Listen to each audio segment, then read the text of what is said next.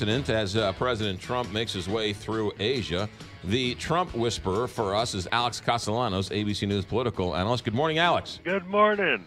So far, so good, right? So far, so good. He hasn't tweeted a nuclear incident yet, so keep your fingers crossed. Now, we are hearing different rhetoric from him. It's much more friendly, much more subdued, not as in your face. What's going on? Well, Donald Trump abroad is a very different Donald Trump than we see here at home. He is projecting disciplined American strength, respecting his host. He lathered up the Koreans, the great national golf team that won the Ladies U.S. Open here. He couldn't be more flattering. Very different Trump. Donald Trump loves the global stage. It's bigger than the American stage, and he likes that spotlight. But also on the international stage, Donald Trump doesn't have to negotiate with 535 members of Congress. He can get things done unilaterally. He likes that stage. Is somebody getting to him and saying, look, you've got friends in the region that can help you with North Korea. It does you no good to upset them?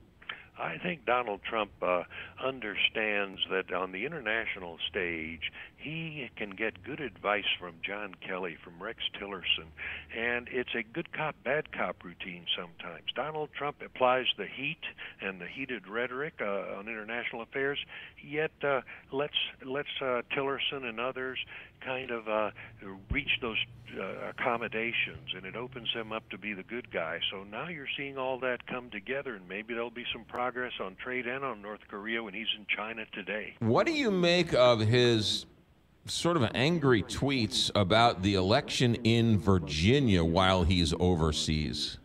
Well, the buck doesn't stop with Donald Trump. That's something we've learned. He's saying that Ed Gillespie wasn't Trump enough, and that's why Trump voters didn't show. But I think Gillespie certainly tried to get those Trump voters out. Just Trumpism without Trump does not work. They didn't show up.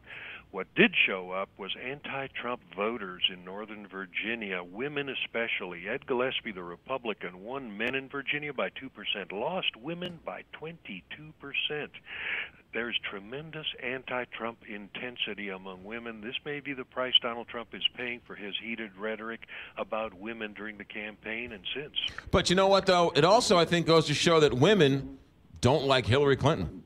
Don't like Hillary Clinton. Exactly. If Democrats had run a bland candidate like Ralph Northam, the Democrat in Virginia, they might have done better. The Democrats seemed to run the only candidate Donald Trump could beat, and that was Hillary. Yeah. What do you make of the State House in Virginia almost flipping? Well, this is the other big message that came out of the elections last night. Yes, Donald Trump intensified Democrats. Yes, those Trump voters didn't show up. But the Republican Party displayed its weakness. Without Trump voters coming to the polls, all Ed Gillespie had left was the old Republican Party that Donald Trump crushed.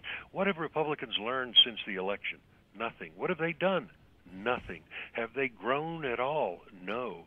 So right now we're seeing that this is a referendum on Republican hollowness as well as on Donald Trump. Stay tuned, in other words, right, Alex? Stay tuned. It's going to be a rough year for Republicans in 2018. Alex Castellanos, the Trump whisperer. Alex, have a good